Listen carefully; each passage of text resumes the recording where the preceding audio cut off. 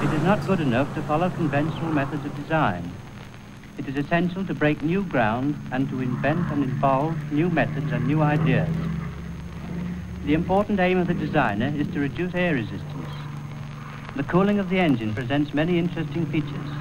The usual methods employed, either by air cooling or by means of honeycomb radiators, have very high air resistance. On the S.6B, the engine is cooled without adding any air resistance. The cooling water is circulated over both surfaces of the wings and most of the surface of the floats. During flight, heat equivalent to 1,000 horsepower is being given to the air from these surfaces. The S.6B has been aptly described as a flying radiator. For the present, however, it is generally considered that high-speed development has served its purpose. It has accumulated an enormous amount of information which is now being used to improve the breed of everyday aircraft. It is helping to develop our great airliners and ocean-going flying boats, and is thus bringing closer together the outlying parts of the British Empire.